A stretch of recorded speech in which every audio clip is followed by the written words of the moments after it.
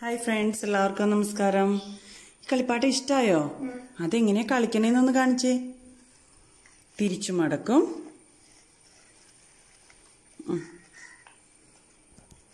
Box ആക്കാം. ഇനി തിരിച്ചിങ്ങനെ മടക്കിക്കേ. ഇതേ ഇങ്ങനെ. ഇതൊരു പേപ്പർ ടോയ് ആണേ. നോക്കിക്കേ, ഇത് വെച്ച് എങ്ങനെ കളിക്കണേന്ന് നമുക്ക് നോക്കാം കേട്ടോ. കണ്ടോ?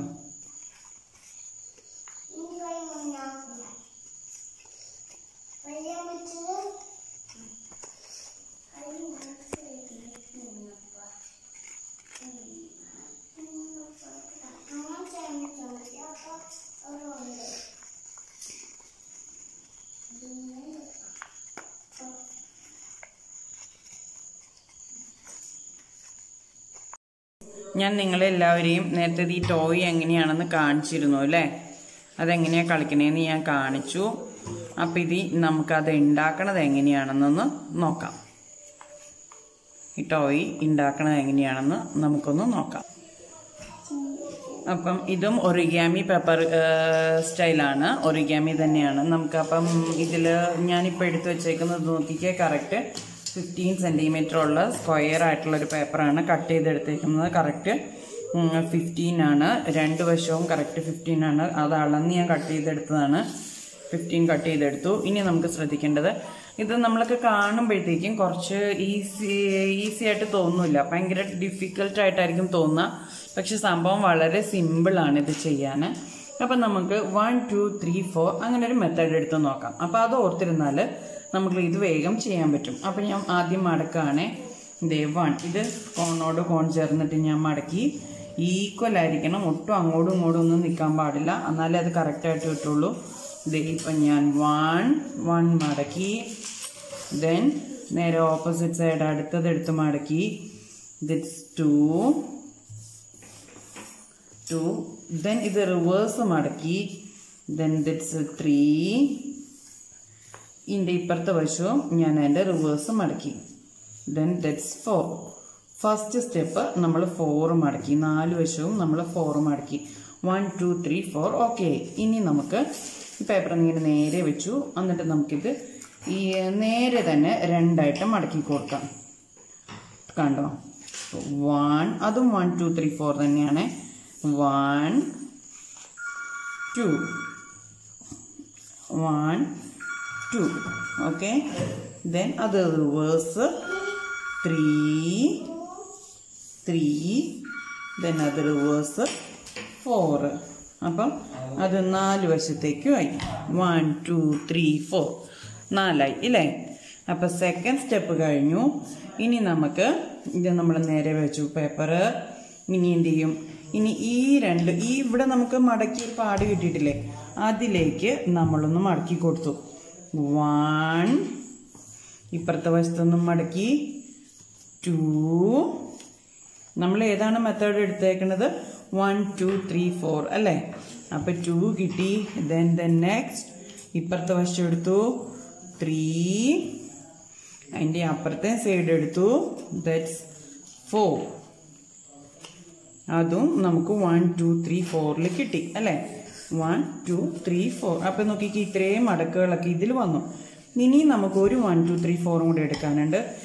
ഈ സ്ക്വയർ ഭാഗത്തേക്ക് ഈ അറ്റത്തുനിന്ന് ഇവിടം വരെ വരും. ഇങ്ങോട്ട് മുഴുവനാക്കണ്ട കേട്ടോ. അത് ഇത്രയും വന്നിട്ട് നമ്മളൊന്ന് എടുത്തു. അത് നമ്മൾ നന്നായിട്ട് മടക്കി കൊടുത്തു.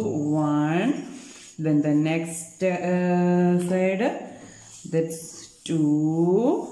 Then the other side 3. Then the last side 4. Okay. അങ്ങനെ 4 സൈഡ് നമ്മൾ മടക്കി എടുത്തു. ദെൻ ഇനി നമുക്ക് വേണ്ടത്, ഇവിടെ ഒരു കുഞ്ഞ് പീസ് ഉണ്ട്, 4 വശത്തും ഉണ്ട്. ഇനി ഇത് നമ്മൾ ഇതിങ്ങനെ കുഞ്ഞിതിലേക്ക് തന്നെ ട്രയാങ്കിളായിട്ട് തന്നെ മടക്കിയെടുത്തു. അതും 1 2 3 4 ആണേ. 1. Then the next 2.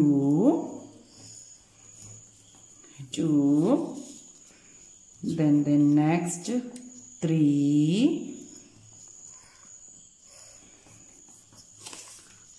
Then next 4.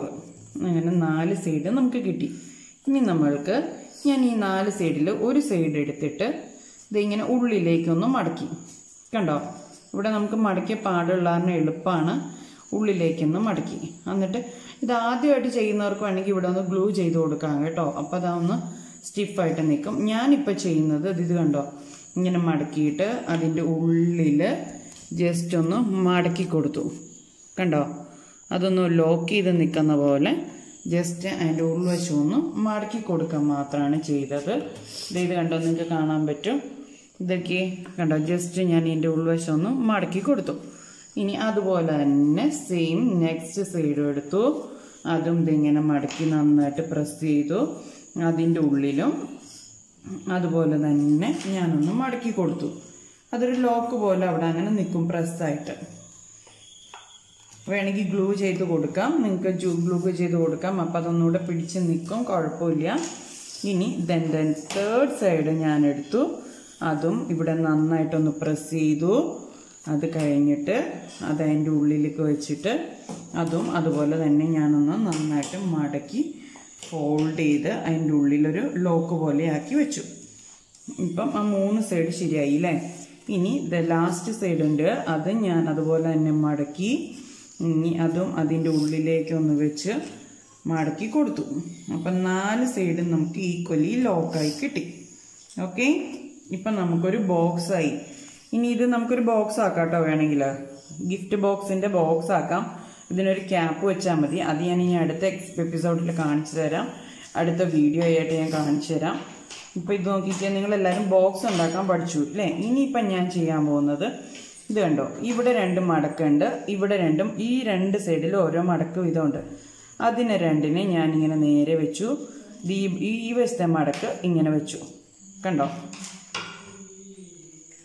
അതുപോലെ തന്നെ ഇപ്പുറത്തെ വശത്തെയും ഞാൻ അങ്ങനെ വെച്ചു.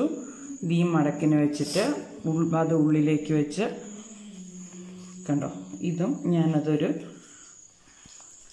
പിരമിഡ് പോലെ ആക്കി, ഒരു ഡയമണ്ട് ഷേപ്പ് ആക്കി. ഇനി ഈ വശവും ഞാനിവിടെ താഴെ പ്രസ് ചെയ്തു. ഇങ്ങോട്ട് മുകളിലേക്കുള്ള ബൾജ് മടക്ക് അത് കറക്റ്റായിട്ട് അതിൻ്റെ ഉള്ളിലാക്കി എടുത്തു. കണ്ടോ, നിങ്ങൾക്ക് കാണുന്നുണ്ടല്ലോ അല്ലേ, കറക്റ്റാക്കി എടുത്തു. ഇതും അതിൻ്റെ ഉള്ളിലേക്ക് മടക്കിയെടുത്തു. അങ്ങനെയാക്കി. ഇപ്പം 2 സൈഡ് ഓക്കെ ആയി. ഇതിവിടെ വെച്ചപ്പോഴത്തേക്കും 3ാമത്തെ സൈഡ് കൂടെ ഓക്കെ ആയി. ഇതിവിടെ വെച്ചപ്പോഴത്തേക്കും ഇത് പ്രസ് ചെയ്തു. ഇത് വെച്ചപ്പോഴത്തേക്കും 4ാമത്തെ സൈഡ് കൂടെ ഓക്കെ ആയി. കണ്ടോ, 4 സൈഡും ഓക്കെ ആയിട്ട് കിട്ടി നമുക്ക്. ഇതിൽ നമുക്കപ്പം ഇങ്ങനെ വെച്ചിട്ട് നോക്കുമ്പോൾ ഇവിടെ ചെറിയൊരു ബൾജിങ് കറക്റ്റ് ആവാനുണ്ട്. അത് നമുക്ക് നിവർത്തിയിട്ടൊന്ന് ശരിയാക്കി കൊടുക്കാം. എന്നാലേ നമുക്കത് പ്ലേ ചെയ്യാനുള്ളൊരു ടോയ് എന്നുള്ള രീതിയിൽ നമുക്ക് കറക്റ്റായിട്ട് കിട്ടുള്ളൂ. ഇത് കണ്ടോ, ഇപ്പം 4 സൈഡും അതിൻ്റെ ഓക്കെ ആയിട്ട് വന്നു. എല്ലാ വശത്തെയും മടക്കുകളിലൊക്കെ ക്ലിയറായി ഓക്കെ ആയി വന്നു. കണ്ടോ, എല്ലാ വശവും മടക്കുകളൊക്കെ വന്നു. നല്ലൊരു കളിപ്പാട്ടമായിട്ട് വന്നു. ഈ കളിപ്പാട്ടം വെച്ച് നമുക്ക് എങ്ങനെയാണ് കളിക്കാമെന്നും കൂടെ നോക്കാം. ഇങ്ങനെ വെച്ചു. കണ്ടോ, ഇങ്ങനെ വെച്ചു, ഇങ്ങനെ വെച്ചു, ഇങ്ങനെ വെച്ചു, ഇങ്ങനെ വെച്ചു. ഇതിനി നേരെ ഓപ്പോസിറ്റ് സൈഡിലേക്ക് വയ്ക്കാം. ഇതുണ്ടോ, ഓപ്പോസിറ്റ് സൈഡിലേക്ക് വെച്ചു. എങ്ങനെ വെച്ചാലും ഇവിടെ ഒരു ഡയമണ്ട് ഷേപ്പ് വരും, ഇപ്പുറത്തും ഒരു വരും. കണ്ടോ, ഇപ്പുറത്തും വരും. കണ്ടോ, ഇത് ഇപ്പുറത്തെ സൈഡിലേക്ക് വെച്ച് കൊടുക്കാം.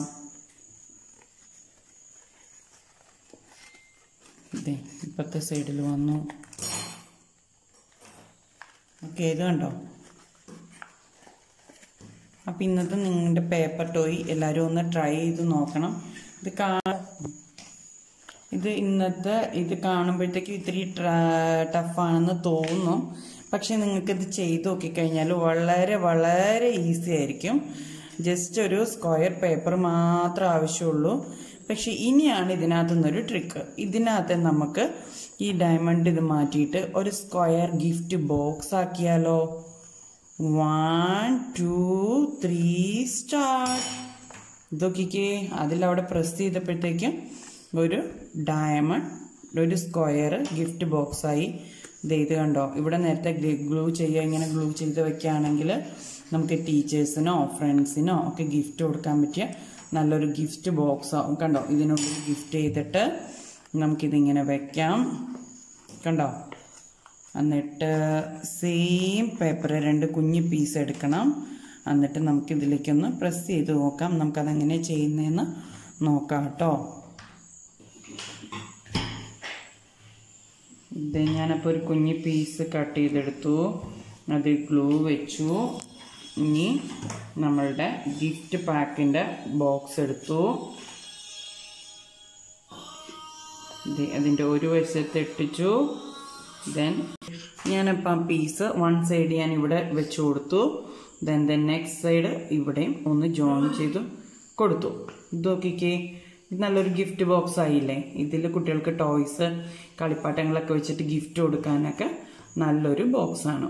അപ്പം നിങ്ങളെല്ലാവരും ട്രൈ ചെയ്ത് നോക്കുമെന്ന് വിചാരിക്കുന്നു. ഇനി നമുക്ക് അടുത്തൊരു ഗിഫ്റ്റ് ബോക്സിൻ്റെ കവറും ഒക്കെ ആയിട്ട് അടുത്തൊരു വീഡിയോ ആയിട്ട് കാണാം കേട്ടോ. അപ്പം നിങ്ങൾ ഇന്ന് ഇത് വെച്ചിട്ടുണ്ടാക്കിയ പേപ്പർ കപ്പ് ഗെയിമാണിത്. വീഡിയോ കഴിക്കുന്ന ഒറിഗാമി പേപ്പർ ഗെയിമാണിത്, ടോയ് ആണിത്. അത് നിങ്ങൾക്ക് എല്ലാവർക്കും ഇഷ്ടമായെന്ന് വിചാരിക്കുന്നു. അത് നിങ്ങളെല്ലാവരും ഉണ്ടാക്കി നോക്കണം, മക്കൾക്ക് കളിക്കാനായിട്ട് കാണിച്ചു കൊടുക്കണം. കാരണം വിരലുകൾ പ്രവർത്തിക്കുന്നത്, ഇത് വിരലുകളാണ് ചെയ്യുന്നത് അല്ലേ. കണ്ടോ, ഇത് വിരലുകൾ അങ്ങോട്ടും ഇങ്ങോട്ടും പ്രവർത്തിക്കാനും അത് ഓരോ ഓർഡറിൽ ചെയ്യാനും ഒക്കെ മക്കൾക്ക് വളരെ ഇഷ്ടമായിരിക്കും. കോൺസെൻട്രേഷൻ കിട്ടും, ക്ഷമയോടെ അവരിത് ചെയ്തെടുക്കും.